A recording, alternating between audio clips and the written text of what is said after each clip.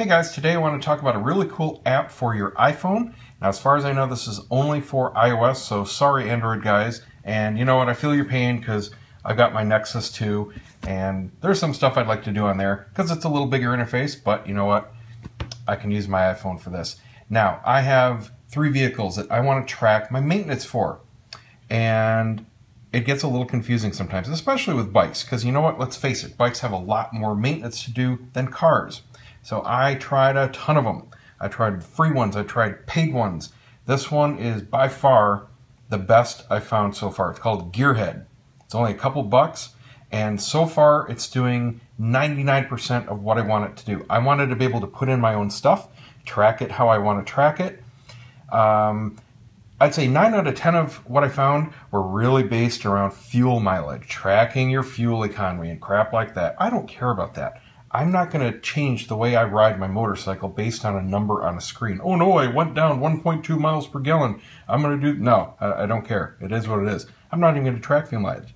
If you want to track fuel mileage, you can do so.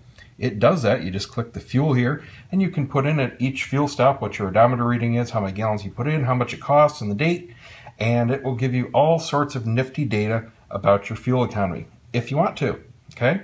So that's one way that you can update your mileage. There are multiple ways. Now I'm using this to track maintenance.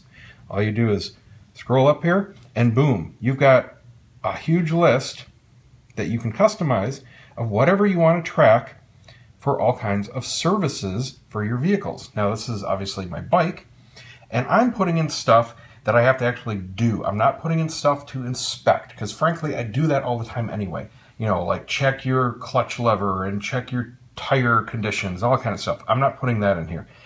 The stuff I'm going to keep track of is stuff I have to do, change, clean, or adjust, that kind of thing. So you break out your manual, you flip to the handy periodic maintenance and adjustment schedules, and you put in whatever you want to put in. There's a few pages worth on the bike here. Same thing with your car. Break out your owner's manual, service manual, Haynes manual, whatever, and track what you want to track. This tracks both by time and mileage, which surprisingly a lot of them didn't. So I put in all the major stuff that I'm going to be tracking. And I'll first tell you the one negative thing I have to say about the app. Everything else is perfect. Here's the one negative thing. It doesn't allow you to track less than 1 month increments. Checking tire pressure, for example. I like to check it every 2 weeks. So I would love to be able to put in 0.5 months. So if I wanted to record a new service, let me back up just a second.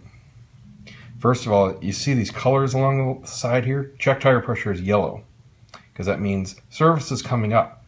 If you miss it, it turns red. So it's a really clear indicator just by glancing at the screen what your condition of all your stuff is. Green means you got plenty of time, don't worry about it. It tells you when it's due, either in miles or time frame.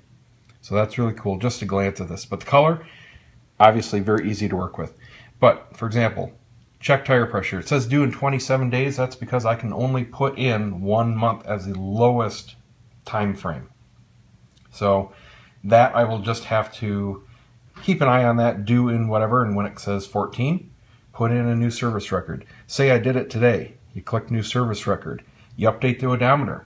Whenever you do something, you just put in your current odometer reading, and that's how it updates itself, and everything else is automatically updated. So all your current pending stuff gets an update whenever you change your current odometer reading.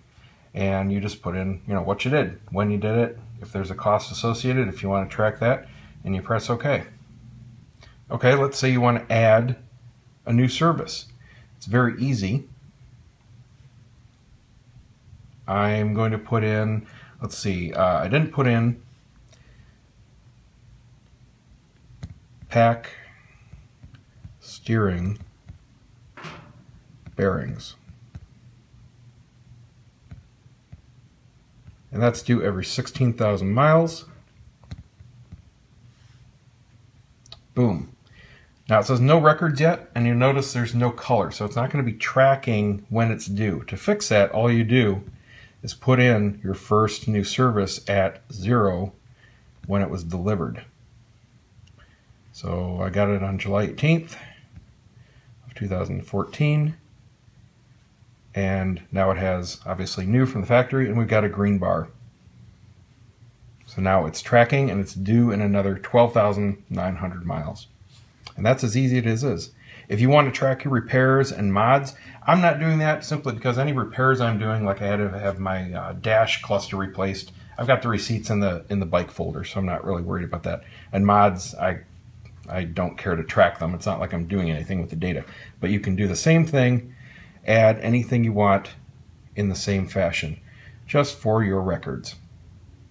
And multiple vehicles, just as easy. Slide on over, got my car, got my wife's car. Bada bing, bada boom. You can add multiple vehicles, obviously as many bikes as you want, and it makes it super easy. So I just want to pass this on. If anybody else is like me and you want to easily keep track of stuff electronically, definitely check out Gearhead for a couple bucks. You can't beat it. See ya.